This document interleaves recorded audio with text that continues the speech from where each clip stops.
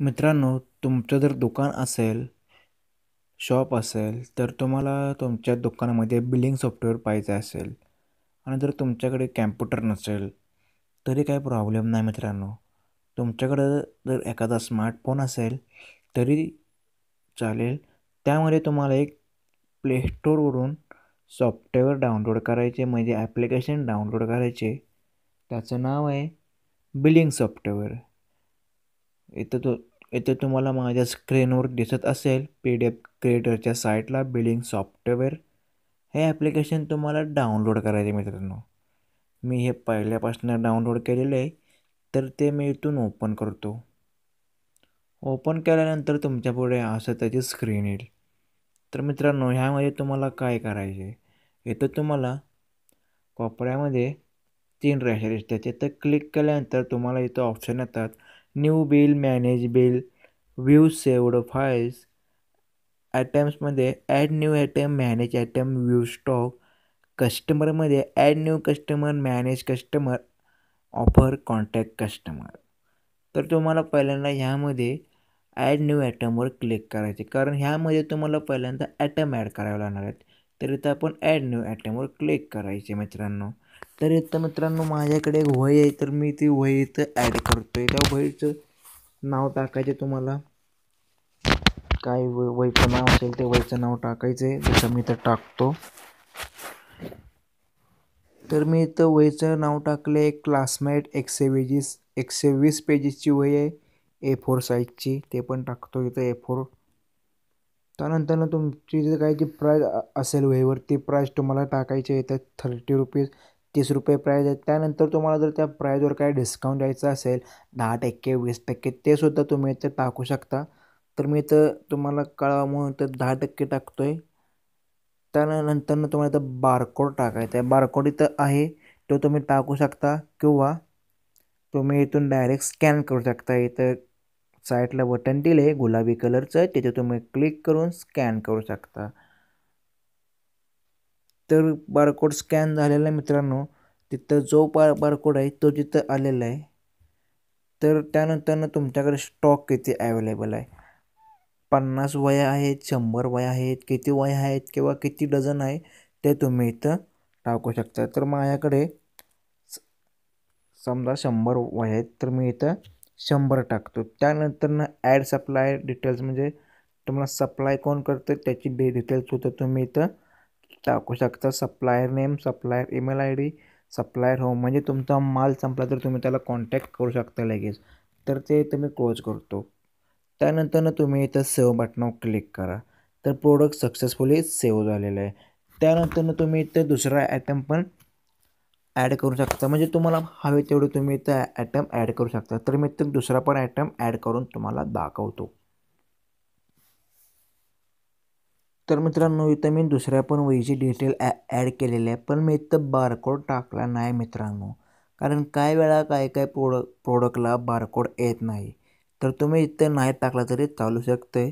त्यानंतर तुम्ही इथं स्टॉक टाकायचा, स्टॉक किती आहे. त्यानंतर तुम्ही इथं सेव्ह बटनावर क्लिक करा. तर प्रोडक्ट हे सक्सेसफुली सेव्ह झालेलं आहे. तर इथं आता आपण बॅक येतो. सॉरी. त्यानंतर आता तुम्हाला समजा एखादा कस्टमर आला तर त्यानं क्लासमेटची वही मागितली, तर तुम्ही इथं सर्च बिलिंग करताना काय करायचे, तर प्लस बटनावर क्लिक करायचे. प्लस बटनावर क्लिक केल्यानंतर तुम्ही मी इथं प्रोडक्टचं नाव टाकू शकता क्लासमेट. तर इथं आलेलं आहे बघा क्लासमेट A4 साईज. त्याला किती क्वांटिटी घेतल्या, समजा त्यानं 12 वह्या घेतलेल्या आहेत, तर ओके बटनावर क्लिक करा. त्याचं बिलिंग होऊन तुमच्या पुढं आलेलं आहे आणि त्याच्यावर 10% डिस्काउंट दिलेलं आहे. तर तुम्ही बघू शकता की तो टोटल डिस्काउंट किती दिला आहे. Total एक्झल tax, total इन्क्लुजिंग tax, total discount हे तुम्ही बघू शकता. त्यानंतर तुम्ही इथं प्लस बटनावर क्लिक करा आणि दुसरा कोणता आयटम आहे, समजा आता आपल्याकडे नवनीतची वही, तर तुम्ही इथे ते पण टाकू शकता नवनीत. म्हणजे जेवढे आयटम घेतले तेवढे तुम्ही इथं ॲड करून त्याचं बिलिंग करू शकता. तर ओके बटनावर क्लिक करतो, तर इथं दुसरा पण आयटम ॲड झालेला आहे. तर इथं त्याची किंमत पण दिलेली आहे, किती रुपये झाले एकूण. त्यानंतर तुम्हाला add customer for the bill इथं एस बोलायचे. एस केल्यानंतर नो कस्टमर फाउंड, म्हणजे इथं कस्टमर आपण ॲड केलेला नाही. तर तुम्हाला इथं कस्टमर ॲड करायचं असेल तर तुम्ही कस्टमर पण ॲड करू शकता. इथून तुम्ही प्रिंट करू शकता बिल, शेअर करू शकता किंवा सेव्ह करू शकता.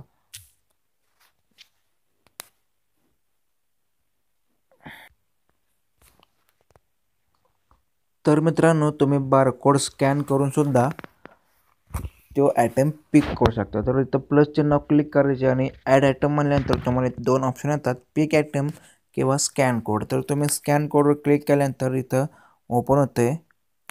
ओपन केल्यानंतर कोड इथं स्कॅन होईल.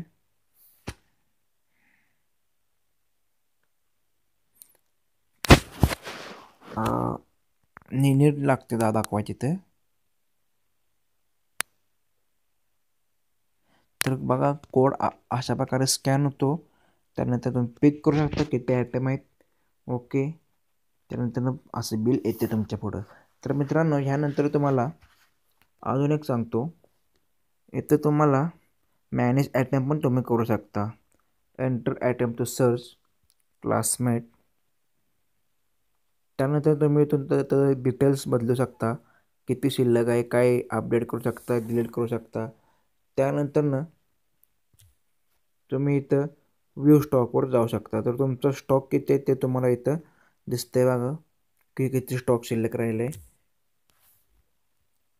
त्यानंतर तुम्ही इथं ॲड न्यू कस्टमरवर क्लिक करा. ॲड न्यू कस्टमरवर क्लिक केल्यानंतर तुम्हाला इथं कस्टमरचं नाव टाकायचं आहे. ईमेल आय डी असेल तर email I D, contact number, address टाकायचा आहे.